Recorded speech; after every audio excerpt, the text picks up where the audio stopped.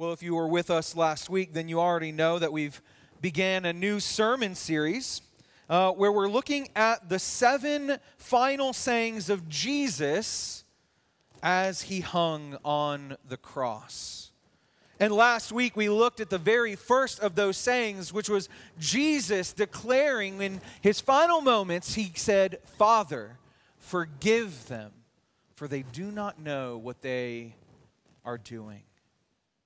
And we explored not only the prophetic, messianic mystery revealed, but we also talked about how Jesus' heart is forgiveness. In fact, actually, we also talked about how in Isaiah it was literally prophesied that he would be counted, numbered among the transgressors, and that he would make intercession for them. And there he was on the cross, interceding on the behalf of sinners, the very people that nailed him to the cross. But now, in our passage today, we see actually immediate fruit from Jesus' prayer. That when Jesus prayed, that somebody actually responded to the forgiveness that is offered in Father God. And so our passage today comes from Luke, chapter 23, verses 39 through 43. And so if you have your Bible with you, you can go ahead and open to Luke 23, or if you want to pull out the Pew Bible, you can as well. But this is the word of the Lord, 39 through 43 in Luke 23. And one of the criminals hanging there was blaspheming him, saying, "Are you not the Christ? Save yourself and us." But the other answered, and rebuking him said, "Do you not even fear God, since you are under the same sentence of condemnation? And we indeed are suffering justly, for we are receiving what we deserve for what we have done. But this man has done nothing wrong." And he was saying, "Jesus, remember me when you come in your kingdom." And Jesus said to him, "Truly I say to you, today you shall be with me in paradise." Let's pray real quick. Lord, again, I just ask that in the hearing of this word this morning, our hearts would be moved. God, that we would be drawn to you. And as we hear these words, Lord, we would respond appropriately, because you have called us to respond. And Lord, I pray that as weak and as broken of a man that I am, that you would still use me this morning for the delivery of your word, for the preaching of your gospel, for the revealing of your truth. Pray these things in Jesus' name. Amen. Amen. Well, this morning, as we look at this passage, as we look at this second saying of Jesus from the cross, Jesus is saying is, and I want to remind us, "Truly I say to you, today you shall be with me in paradise." But what is leading up to that moment for Jesus to say it? Well, we have 2 criminals who have 2 things to say. Specifically, they have 2 responses, 2 different responses to the person of Jesus on the cross. And so as we get to the saying of Jesus, I want us to walk through the responses of each criminal. The first one, it says in the very beginning in verse 39, "And one of the criminals hanging there was blaspheming him, saying, 'Are you not the Christ? Save yourself and us.'" And so we see the first response of the first criminal on the cross. He says that he was blaspheming him. Blaspheming Jesus. Blasphemy, so we have some idea, some context as to what that word means, is defined as to speak profanely of sacred things, to slander, to speak impiously or irreverently of God. I think this would qualify. I mean, if you are looking at Jesus and you say to him, "Are you not the Christ?" Like, honestly, oftentimes when I'm getting a little bit snippy, a little bit sarcastic, I might ask someone a question in the negative, like, I'm just trying to think off the top of my head and I don't want to go this way, but hey, you know, if I was pulled over and a cop tried to start telling me like something that wasn't the law, I'm like, "Are you not an officer of the law? Do you not know what you're talking about?" That was really bad, but also it's been known to happen. Where we set up this situation where we might be talking to someone and we are going to ask them a negative question in order to sarcastically put them down. And so I would say that this really genuinely qualifies as blasphemy. He's irreverently, impiously speaking to the Son of God, who is God himself, by disidentifying him, by trying to question the identity of Jesus himself. In fact, he is using the exact same mocking language that we hear in verses 35 and in 37. In verse 35, it says, "And the people stood by looking on, and even the rulers were scoffing at him, saying, 'He saved others. Let him save himself if he is this Christ of God, his chosen one.'" And then in verse 37 it says, "And the soldiers were saying, 'If you are the King of the Jews, save yourself.'" This criminal on the cross decides that he's going to mock Jesus in the same way that the scoffers mock him from the crowds. And I want to say this might be a warning to us. Just because it might be the loudest voice might not make it the right voice. Just because it is the loudest voice might not make it the right voice. I can't tell you how many times in my life I went along with something because the crowd was going along with it, because everybody else was doing it, because it seemed in the moment like the right thing to do, because everybody else had come to the same place, the same conclusion that it was the right thing. But there have always been moments when I felt this tug in my spirit and I was like, I don't know, maybe I shouldn't go with the crowd. Maybe I shouldn't do this thing that everybody else is doing. Maybe I should do things differently.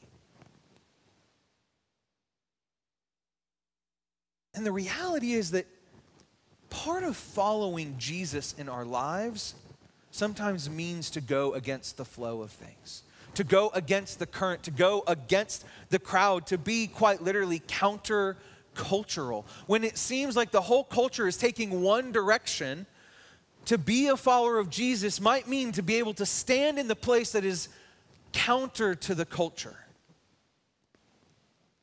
to be counter-cultural.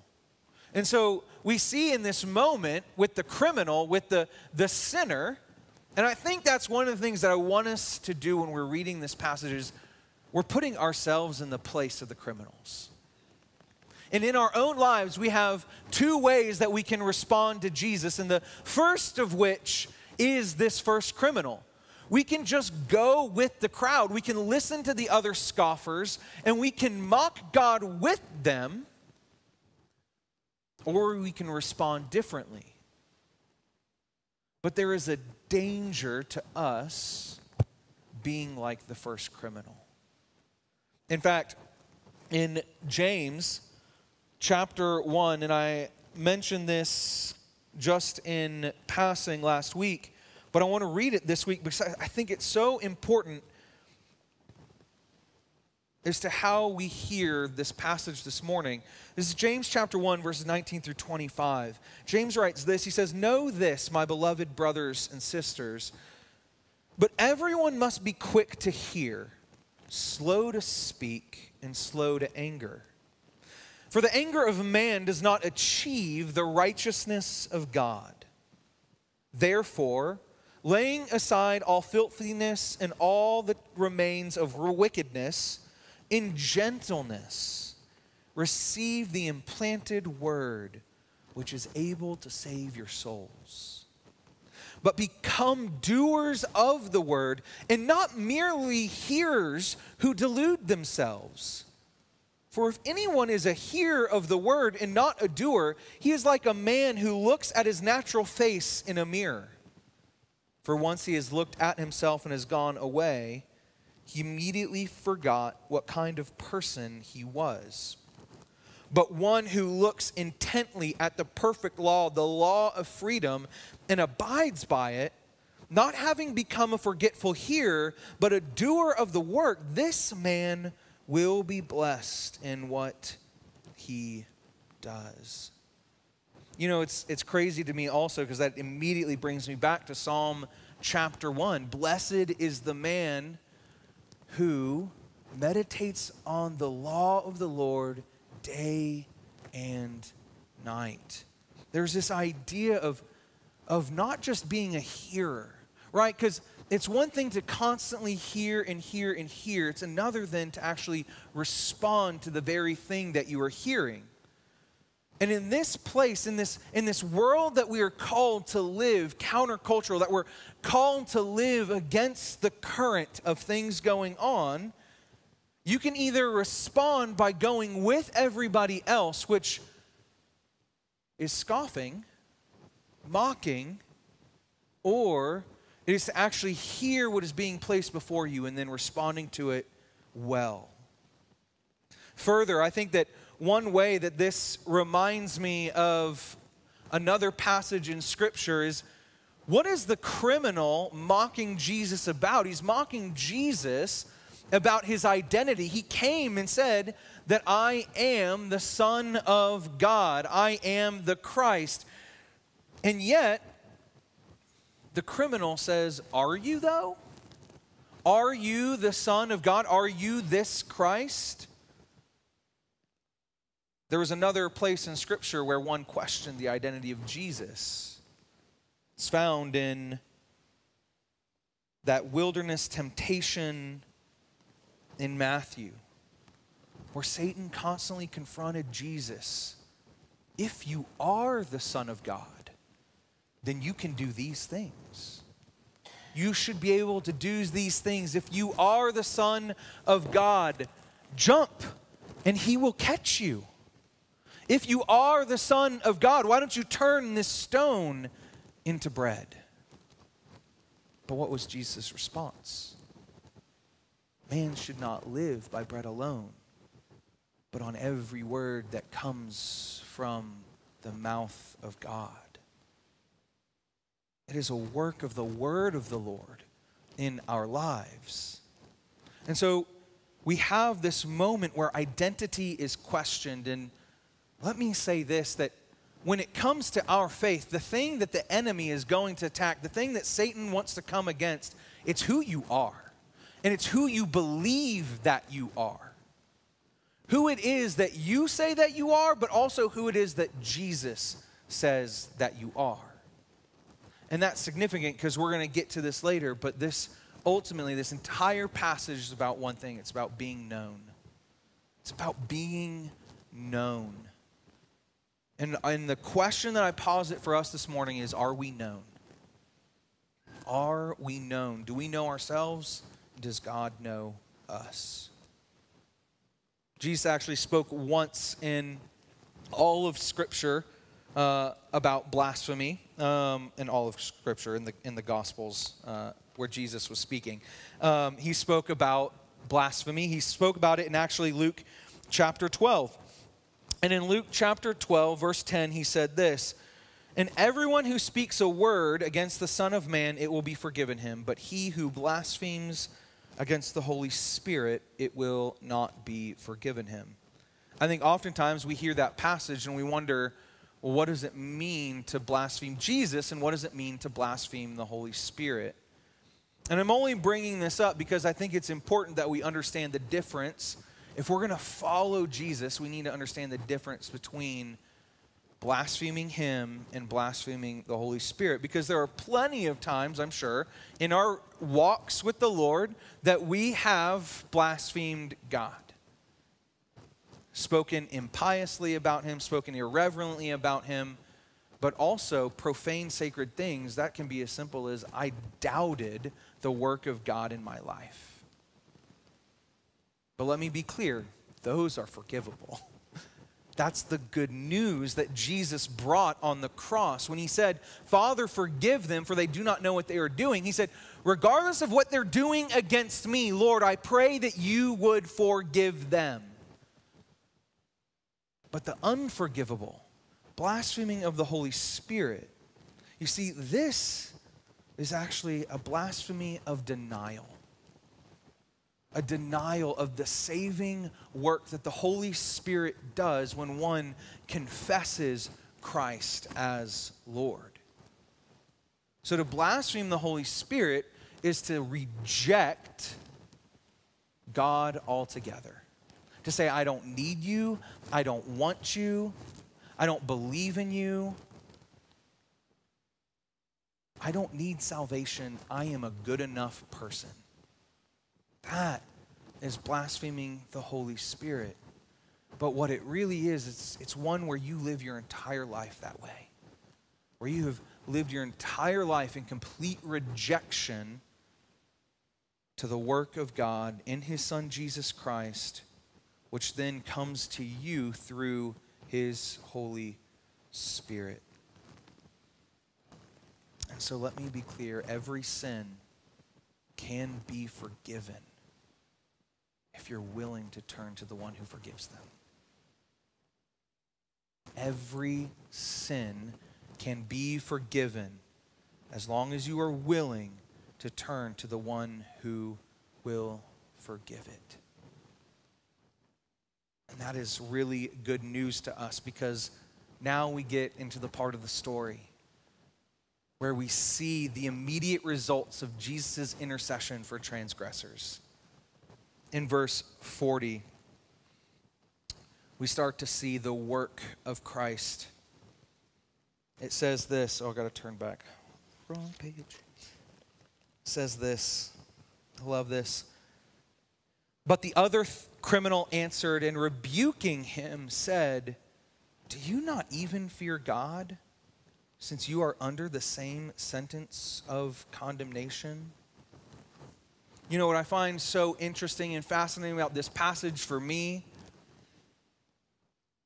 is that it seems that the church has lost its urgency to call people out when they need mercy, when they truly need forgiveness, when they actually need the work of God in their life. The church has become so lax in wanting to call sin, sin. But in this passage, we have two criminals who are hanging on the cross with Jesus. They have nothing left but their final breaths to make the urgency of what could be received in Jesus very, very real. And the second criminal takes the effort to say to the first criminal, do you have zero fear of God? Do you not realize that you are in your final moments and you're going to mock the Lord? You have an opportunity to seek forgiveness, to receive. He was calling him out. And I fear in the church, we've stopped calling it out. It's funny because they say there's no honor among thieves, and yet here you have a thief trying to do the honorable thing. We have this fear in the church that we can't call sin, sin to one another.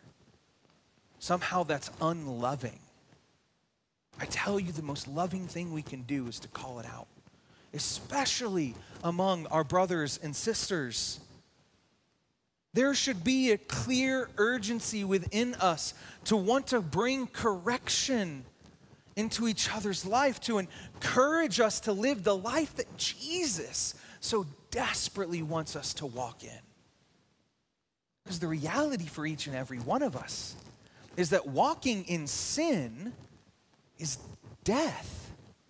Even if it leads to eternal life because we have confessed Jesus is Lord, walking in sin is death for us. It doesn't add anything to our lives. In fact, it takes away what we could be living in. Which leads me to the fact that Jesus' message, Jesus' primary message while he walked the earth was this: repent, for the kingdom of God is at hand. Repent, for the kingdom of God is at hand. Are we willing to be humble enough to repent every day for the sins in our life, for the things that we've done wrong, for the things that we have committed against God? I'm reminded again also in 2 Timothy 4, 1 through 4, says this. Oops.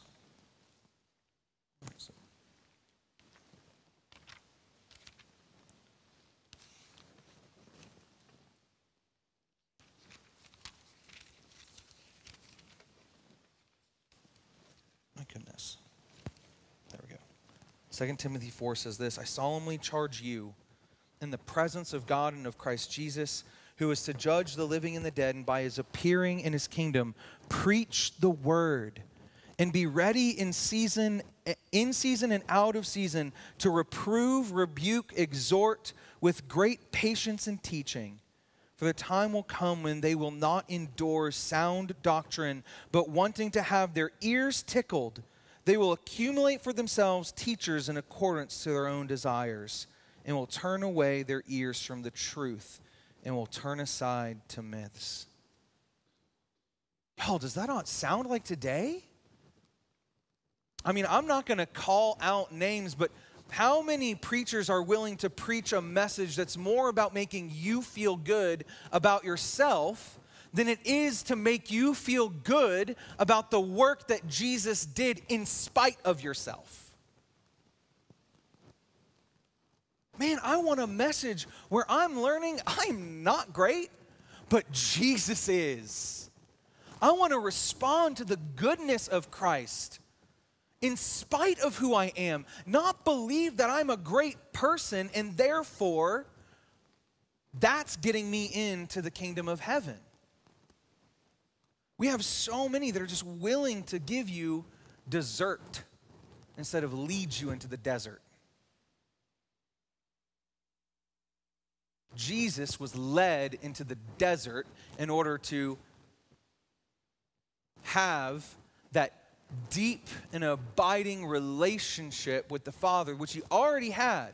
But the wilderness experience for Jesus just shows to us how much the Word of God was rooted in him.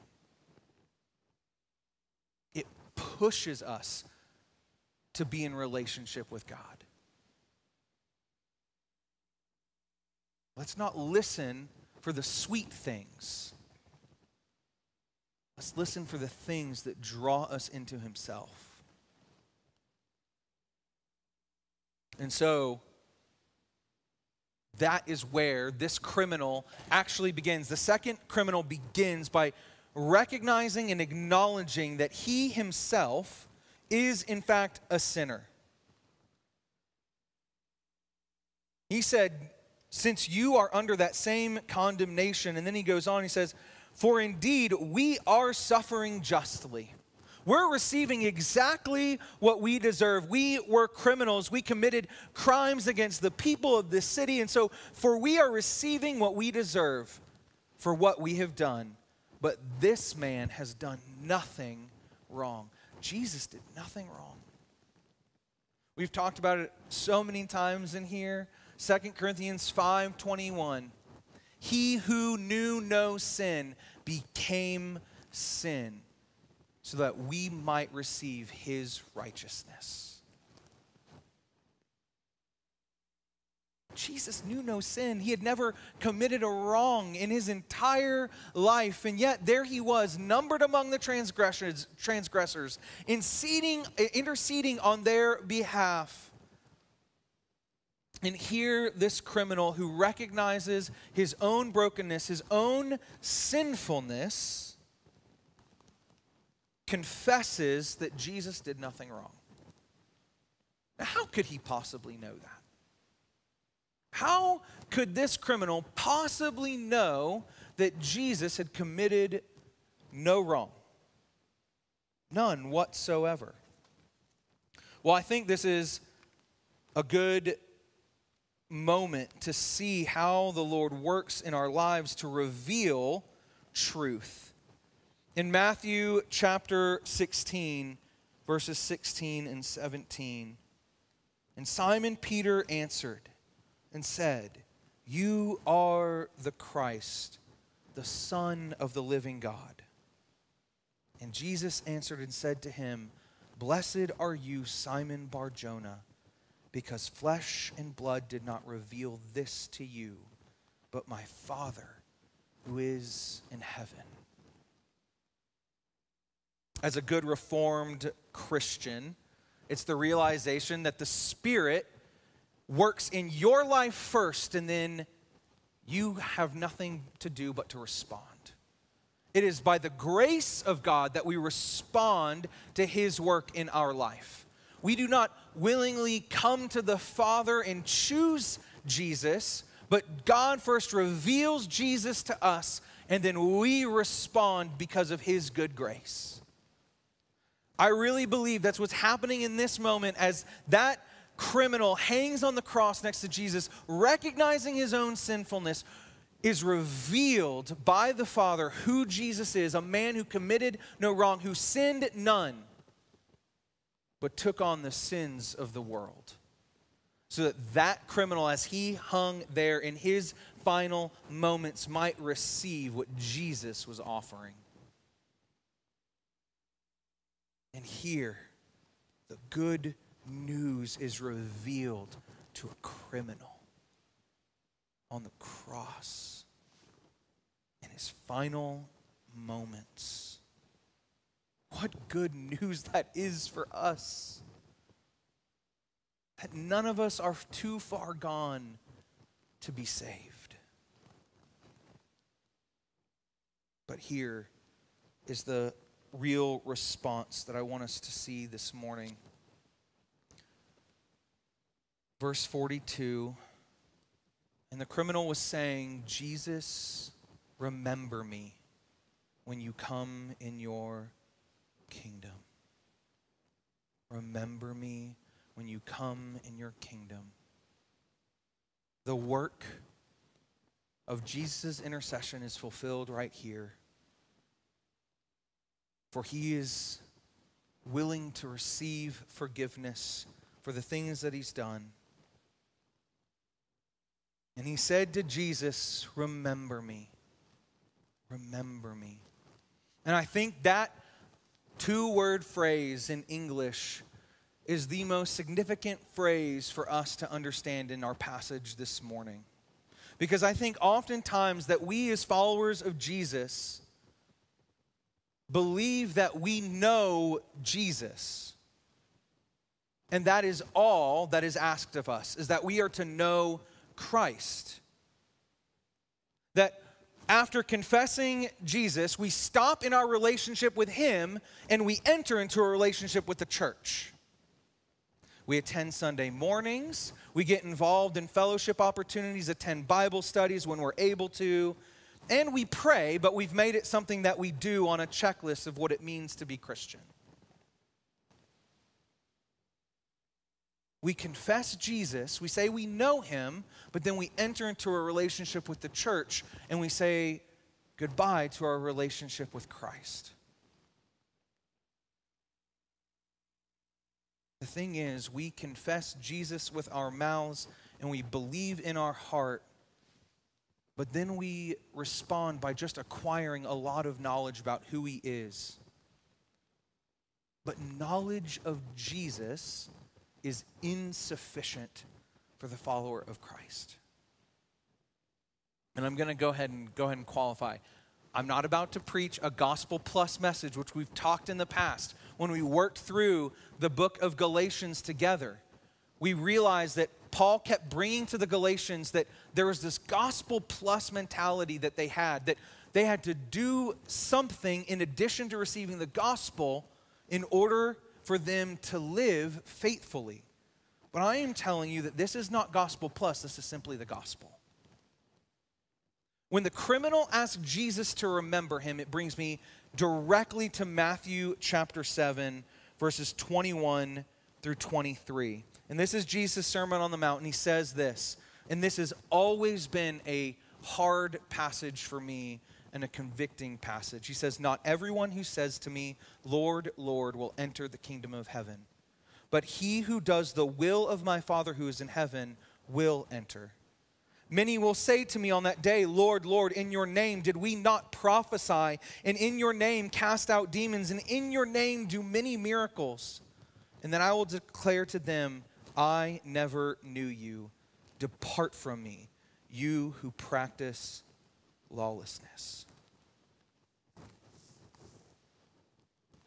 How can we know that we are saved if there is a moment where Jesus could say to us, "Depart from me, I never knew you"? What does it mean to do the Father's will that Jesus said, "If you do the will of my Father who's in heaven, you will enter"?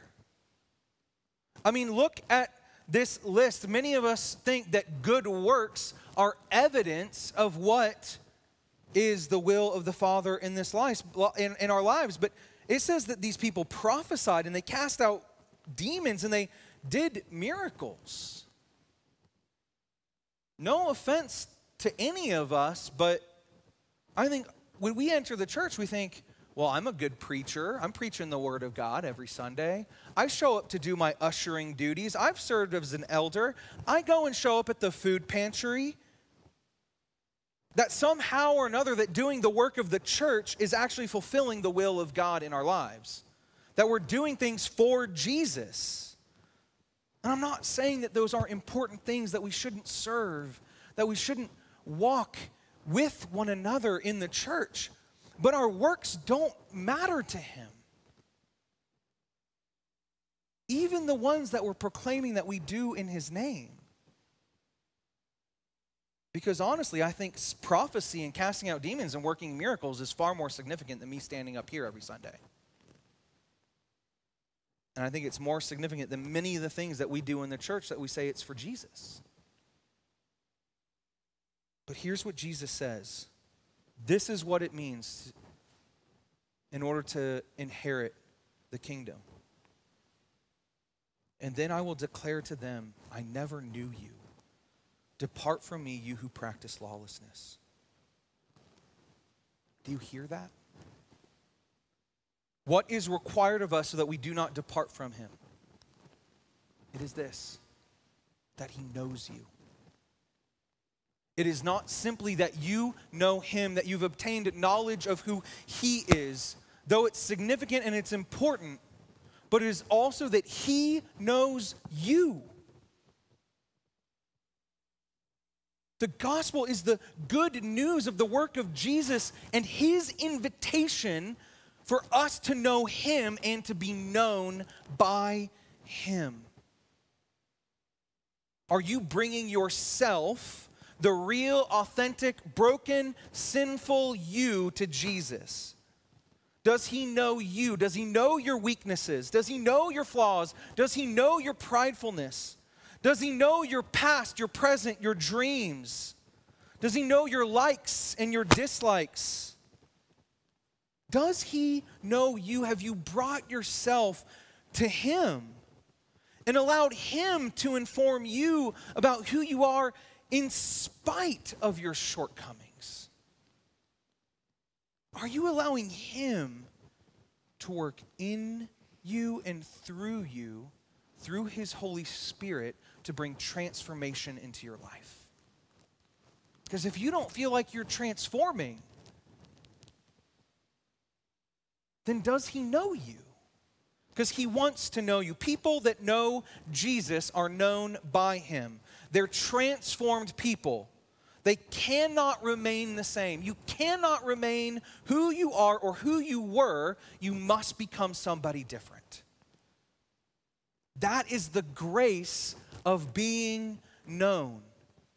Because Jesus said to him, "Truly I say to you, today you shall be with me in paradise."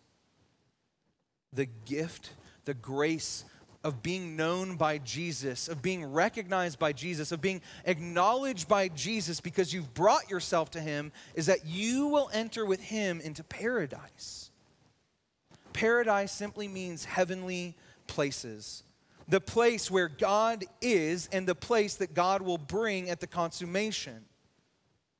The criminal in his final moments confessed, believed, and allowed himself to be known by Jesus. And then he asked Jesus to remember him. He asked Jesus, "Will you know me when I stand before you?" And Jesus obliged by saying yes. In fact, not just in the distant future, but today, you will be with me in paradise. So I want to wrap up with this. Don't wait. Don't wait.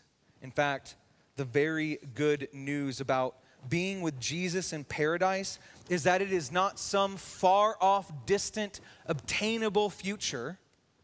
It is something available right now. I know this because Ephesians chapter 2, verses 4 through 7 says this, "But God, being rich in mercy because of his great love with which he loved us, even when we were dead in our transgressions, made us alive together with Christ. By grace you have been saved, and raised us up with him, and seated us with him in the heavenly places in Christ Jesus. So in the ages to come, he might show the surpassing riches of his grace in kindness towards us in Christ Jesus." Right now, eternity is available right now. Your eternal life begins the moment you accept Jesus. The question is, are you going to allow yourself to be known by him so that you might live into the richness of the life that he wants to offer you? One that says no to the wages of sin, which is death, and yes to the life that is in Christ. I give you permission today to do one very selfish thing. And this is the one selfish thing that you are allowed to do for the rest of your life. Be in relationship with Jesus. Know him, but let him know you. Trade it for nothing. Sacrifice nothing for it. Give everything you have and everything you are to secure it and go after it. Let nobody rob it from you, ask you to give it up. You cling to it as if your very life depended on it, because it does. If you are to be selfish for one thing: your relationship with Christ, and do not let anyone take it from you. Let's pray. Good and gracious God, thank you that you have invited us into relationship with you. It is not simply that we believe. It is not simply that we know. It is that we know and are known. Lord, let us bring ourselves to you, confess ourselves to you, repent to you, and then let us hear you speak to us about who we are in spite of ourselves. I want to be like you, Jesus, and the only way to be like you, to be transformed like you, is to know you and be known by you. That is the call of the follower of Christ in our lives. So let us know you, Jesus, and let you know who we are. Amen.